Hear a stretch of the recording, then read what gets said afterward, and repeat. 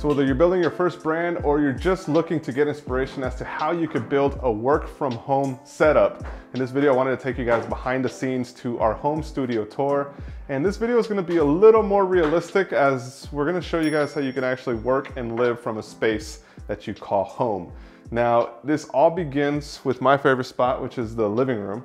The living room here allows us to not only eat, but allows us to meet. And the meeting room is really cool because it's open, it's airy, and we have our baby there, which is getting ready to eat. Yeah, so as you guys can see, it can get a little chaotic when you have a baby. So it's always good to just kind of have a space for mommy and for our work to also get done. We also have some great meetings. We have Sunny here today, who's in the Christmas spirit. Love it, love the hat. And of course, we set up the Christmas tree to spread the Christmas cheer. Before I take you guys upstairs, I just wanted to say that, again, this is gonna be an actual work and life type of space. This isn't a minimalistic, this is how you can maximize your little bedroom. We started from a small bedroom out of my mom's house at first, and it had to be minimalistic because we didn't have that much space. And as we moved and as we've grown, we've moved to different houses over the last few years. And we've found out that it's very hard to maintain a minimalistic feel when you have a lot of different life events happening all around you, whether it's kids, whether it's family. It is very difficult to do that. So I wanted to shoot this video to show you guys how we accomplish it, and perhaps share with you guys some ideas into how you can accomplish it in your own life. Meaning, how do you actually make it work? So let's head on upstairs to show you. Now, before I show you guys where all the filming and online events and things that we do out of the loft, I want to show you guys where all the magic happens. Come take a look. Hey bro, what's going on? Oh dude, I thought, aren't you supposed to be getting ready for the Christmas photos? It's on the calendar. Wait, what? Christmas photos? Yeah, isn't... Oh wait, that's tomorrow. Oh wait, my bad. What are you doing? What are you doing? What do you have the camera? What's going on? We're doing the home studio tour today. We're going to talk about tech and stuff, but what is this? Just some awkward Christmas photo ideas I thought of, you know, so. Got it. Yeah, so, just get some ideas. You were ready, but not ready, but you're always ready. Yeah, you know, you got to stay ready, especially when it comes to creating content for you guys. So. Awesome. Yeah. So we're doing the home studio tour today. Yeah. So tell us about what's going on, this is where the magic happens. Yeah, no, this is where the magic happens. So as you guys can see here, we have a full studio setup. We have computers, we have laptops, tablets, the whole 9 yards. When it comes to creating content, we want to make sure we have enough stuff for us to shoot for you guys. So I guess let me start off with my system. I know I've gotten a lot of questions regarding what I use. As you can see, I have a pretty big screen here. So when it comes to editing of the videos and the content for you guys, I make sure I have a big screen. So this is an LG monitor, a widescreen display. Big screen. The big screen, you know, you got to go big or go home, right? And then when it comes to the system, this is actually something I've been wanting to build for like a very long time. So I have finally had a chance to basically build my dream PC. Oh, what's it entail? What's in it? It's an AMD PC. It's not, no Intel stuff here. Actually, there is Intel stuff here. So any of you guys that are AMD or Intel fanboys, let me know. Leave a comment down below. But this is the new one that I built. AMD Ryzen 3990X with the 2080 Ti. I know you guys, I just bought this like a few months ago, so if any of you guys that are tech people out there know that I kind of messed up by buying that too soon, or too late, I guess. So what does the colors mean on that thing? Nothing, it's just, you know. What about that number right there? The number, that is the temperature of the CPU. Oh, I thought it was like a bomb that you were setting up. No bombs in here, guys. No, don't even say that word. YouTube, sorry, no, there's no bees in here. I built this thing from scratch. Well, obviously ordered all the parts on Newegg. So if you guys are interested in wanting to build a PC, we have some links down in the description. And then this one we have as a secondary workstation. So when it comes to getting people working remotely, this can actually be accessed from anywhere. Literally, when I say from anywhere, we have people from all over the world that we have our editors and are editing photos or videos. They're accessing this system remotely. That way we keep everything, it's like ours. We don't send it off to Drive unless we have to. And it's actually down here. This is actually the very first PC that I built back in 2012. So that is a little older. It's Intel based with 32 gigabytes of RAM and an old 9080 Ti card in there, but nothing super special. But definitely if you're looking to work from home or if you're looking to build an office, having a PC with a direct connection to the internet is the most important thing. So that's where I'm actually going to move towards next. this right here, we actually built. That's a bad boy right there.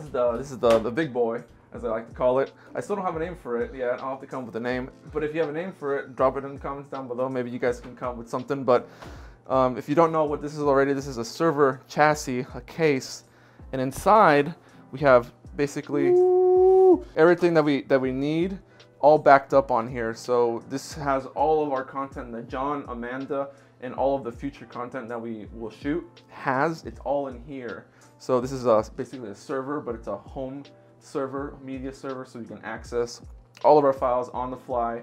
We don't have to use these hunks of metal anymore, but these are also really good. So if you're looking for an alternative to something like this, obviously this costs a lot of money. These are really good. You can find these like on Amazon. Obviously they're just storage drives, but they're really fast. So if you're looking to use media to, like, you know, obviously video edit and photo edit, you'll want something like this. And these are pretty good for on the go too. Yeah, and these are really good for on the go. That's why we still have these here. John still uses it because he has some stuff that he hasn't backed up onto the server yet. But then this thing has 64 terabytes of memory, so they'll last us for a very long time. And this video that you're watching here right now is being shot on the Blackmagic Pocket Cinema Camera 4K. So it takes up a little more memory than our, you know, our Canon 6D Mark II or even our iPhones. So we need the speed of the read speed from this thing, so we'll be able to ingest and edit the videos. And then obviously you got a UPS. You need a UPS. What's like a UPS shipping account? Or? No. Well, that's something else you might need for a home office. So. But what's the UPS you're talking about? UPS is a backup power, power supply. What does it stand for? Actually, I don't know. I just know they're called UPSs. So I did not think of that one. I just know they're called UPSs. Got it. So it's a backup power supply in case the power goes out. The last thing I want is for my server to be like wiped out for whatever reason. And so that's the last thing that you want, anybody wants. And then the server, obviously, and then we got a network switch. What are all those fans? All these fans here, they're all actual. Well, right now it's off actually, because that's the other thing. You don't hear it. It's not on right now because if I had it on, you wouldn't be able to hear me talk. Yeah, it's just really loud. So it's off right now. And yeah, the fans are just for cooling. And then we have the network switch here that allows us to connect, obviously, up to like 23 plus devices. And then obviously the network stack up here too as well. So pretty fresh. We're thinking of the future when it comes to our content. So we want to make sure that we have what's necessary in the office and even right now, right here, to build out for incoming people to come in and help us, obviously, subcontract people out to work for us. So now that Caesar showed you his setup, I stuck with Mac only because it's a lot easier, it's clean, it has a lot more design programs. For me, it's a lot simpler. PC is really complicated. But my desk setup right here is pretty straightforward. You got a regular table from IKEA that I picked up for like 50 bucks or so with the legs about 60 because it is adjustable. I can lift it, raise it, leave it, but it's not automatic. Either way, the laptop I got is a 2018 MacBook Pro, and I just got a regular Asus display, which I just plug in from HDMI with this Anchor outlet here is really cool. It allows you to plug in HDMI, your USB, your SD cards, your micro USB cards. It allows me to really work efficiently from this little spot. I think the coolest part about this setup and the reason that I love MacBook is the fact that it is compatible with everything that Caesar set up here. More importantly, I'm able to connect to the server with this little thing here. It allows me to connect directly to the internet, so I get super fast speeds at all times. And this external drive is for on the go.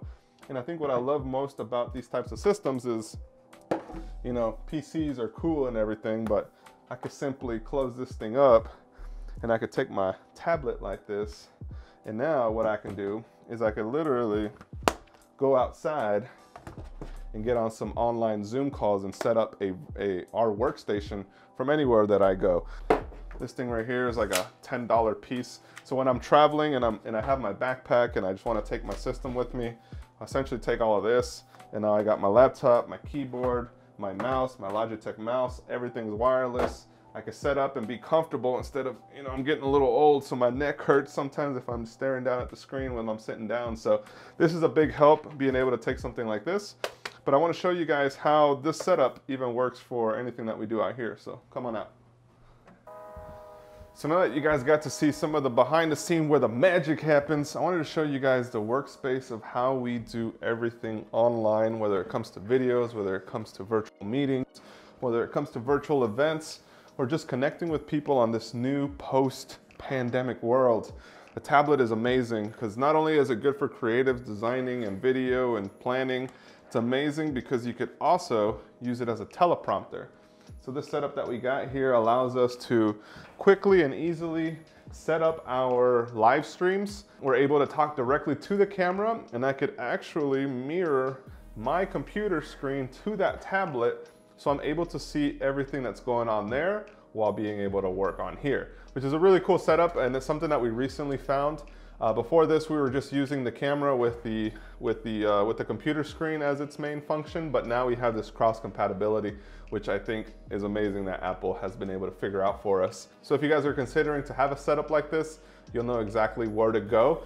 Again, if you guys haven't already heard, everything that we're mentioning in this video is going to be available through the links in the description, and they are affiliate links, and those affiliate links help us to create more videos on this channel such as these. So if you guys can use those, greatly appreciate it. So let's start with some of the lights. I think that C's is the guy to really talk about it, but I do know a little bit about it as well. So I think I can pull this one off. I think you can. I think you can. So this light's right here. This is the Aperture 120D2. Has a number 2 right there. It's the Light Storm.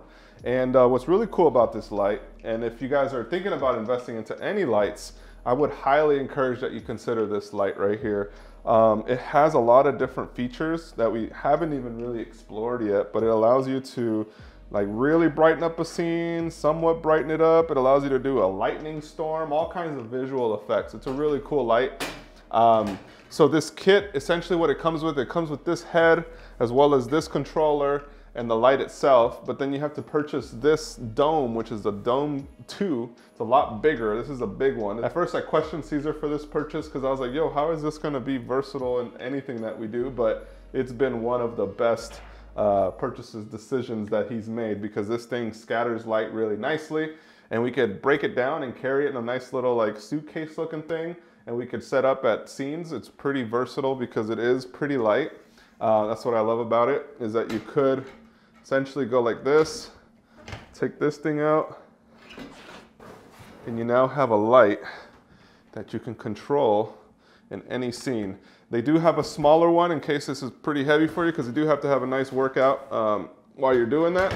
They also have the ability for you to just throw on a battery pack on here, which is really cool. So now you can go virtual without having to need a power cable for a few hours.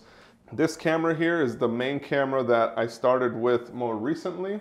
It's amazing for photography as well as some HD videos. So we use this a lot for B cams, and we're filming right now on a Blackmagic Pocket Cinema 4K, which is an amazing camera. It just requires a little bit of knowledge and expertise in video editing and videography, where Canon is a little bit more beginner friendly. So if you guys are thinking about getting into shooting videos or content for your brand or business, I highly encourage that you go with a setup similar to Canon or perhaps a Sony.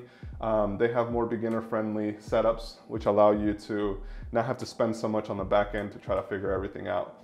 Now, what I really liked about the setup that I designed, as you guys could see, it's a pretty simple setup. What I really like about this desk is that this desk it's auto. Sometimes it works. Most of the times it works.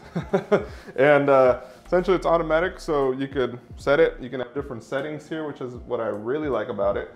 You can have 4 different presets. So if I just want to work from it, we'll pull a chair behind me. I can just sit down and start working. We could also lower the cameras so I can be talking if it's more of a workshop setting.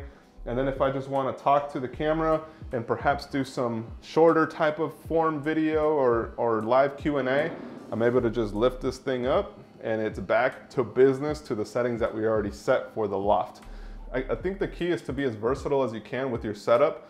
So how is it going to function when life is chaotic, right? Because that's the reality of things when you have a kid, when you're working from home. Maybe you have kids that are working and going to school now. The key is to try to be as flexible and as easy to set up and tear down as possible, so you can move things to the side and bring a bunch of other stuff in if you need to. These shelves behind me, I often get asked where I got these shelves. I got these ones at IKEA, guys. I'll also leave the links to those down below. But these shelves are really nice. They attach to the wall. They come with the screws where you could attach it just to the actual drywall, where you don't have to find a stud, which I thought was really cool because trying to find a stud and align things is really complicated if you've done any type of woodworking. And then, so yeah, so these are really nice. And then we just have, this is the camera that the second camera that I had, the 60D. And I just have some of the stuff here that we shoot with. All of these shelves are available at IKEA, as well as this t-shirt rack, which allows you to just hang some of your garments and some of the displays that you want to showcase. This was also an IKEA piece. I believe it was like less than 20 bucks. The frames are all IKEA. This whole setup back here is IKEA. IKEA, I like it. If you're thinking about having some starter lights like these ones from Newer are really versatile as well and very price point efficient.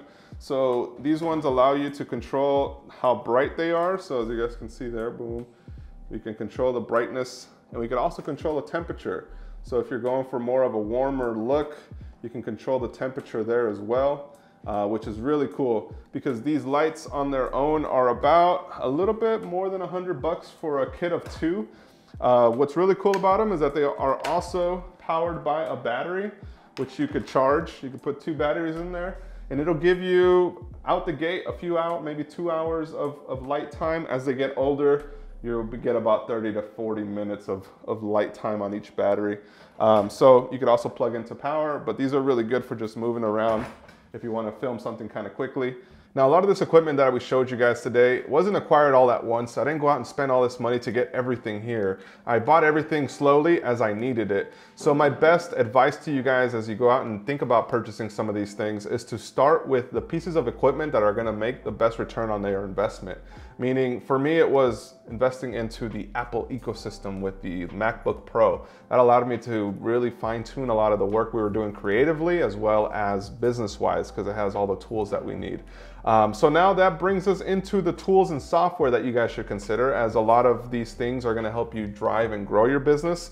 The apps that I'm going to share, the best part about them is that most of them have a freemium model, meaning you can get started with no cost, and then as you need to purchase new features or people for them, then you're able to pay for those things as you go. Now, perhaps one of my favorite apps of all time has been the Slack app. This one right here has been awesome because it allows us to communicate with all of our virtual team members. So if you're building a virtual business and you're wanting to work with people from all over the world or in your own backyard, Slack is a great place to communicate and bring communication into a centralized place. Now, email is still good. I like to use email, but I use it more for very pointed projects or outside collaboration, where Slack is all internal based, meaning, hey, what's the status of this content piece? Or hey, what's the status of this video? We're able to organize a lot of our information there. Asana is an amazing tool for the organization of projects. So the way that we use it is we have a couple of different things that are in the pipeline, like let's say video edits. And we're able to assign those video edits to the people that need to edit them, and we give them the deadlines that they need to edit them by. Asana is an amazing tool for that. I'm able to leave my notes as well as any titles, and we can communicate more efficiently that way instead of trying to find out what I meant or what he meant. Now, of course, the MailChimp app is a great place to start your email campaigns. It allows you to easily retarget and communicate with people in your community. So if you guys have ever downloaded anything, you guys will have seen that we send you more resources, more information, as well as updates to things that are happening throughout this channel in our community. So that's a great place to send out and kind of keep the communication in tabs outside of the social platforms. We have Zoom for all the meetings, and then we have VSCO Cam, which is a great place to actually just edit your photos. And they recently started doing where you can edit your actual videos too, which is kind of cool. As you guys can see, we work from here, we live from here. We also do a lot of content. We organize a lot of meetings, a lot of team members, a lot of projects, all through the space that we have here. So the biggest takeaway over the last few years of working and living from home has been the fact that you need to be able to separate as best as you could your home and your work. Meaning which rooms are designated for work, which times are you gonna be at work, right? Even though people are walking around and you're still living in your home, you have to be able to set that time apart. So if you take anything away from this video, it's that you need to be able to separate your work and your life as best as you can, and you can accomplish it by having setups dedicated to working, right? So if you have a space that's dedicated to filming and you have a space that's dedicated to your work and your meetings, people and your family will be able to respect that a little bit more than if you just post up on a dinner table with a lot of Kentucky Fried Chicken, and you have your Popeyes and your Chick-fil-A all scattered across, then it invites other people to just come sit down and bring their food and eat right next to you while you're trying to work as well. So keep the spaces separated, keep them clean, keep them as best organized as you can, and that will make the biggest impact to your work-life balance as you're growing your brand. I wanted to take a moment to give an update to you guys on the work-life family balance. It's been a little difficult, but it's been beautiful because I've been able to spend time with my daughter. But I think it's also time for us to grow out of this space and actually take our entire operations to the next level. And because of that, I want to share with you guys that we are moving into our first office headquarter studio production facility.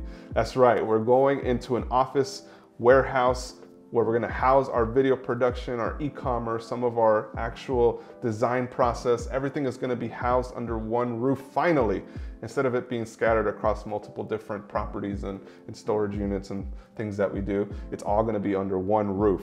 So we're excited for that. We finally signed the lease on that, and we are gonna get started on moving into that space. So I invite you guys to watch those videos associated with the build out. In case you guys are at a stage where you're considering to get your own space outside of your home, we'll talk about the things that I learned throughout the process, things that I've seen work and things that don't work. And that way you can navigate it just a little bit more so you can learn from my failures or lessons in that. So I highly encourage that you guys check those out as we publish them. And I hope that you guys have a Merry Christmas, a Happy New Year, a Happy Holidays, and you guys are able to make the best of this 2020 ending and make the best of 2021 as it starts. Remember guys, anything that mentioned in this video, check it out, affiliate description down below. That's right. You know, give us a Merry Christmas and we'll give you guys a Merry Christmas with content. So yeah. Down below guys. Down below if you guys want to purchase anything and support, that'd be awesome. Thank you.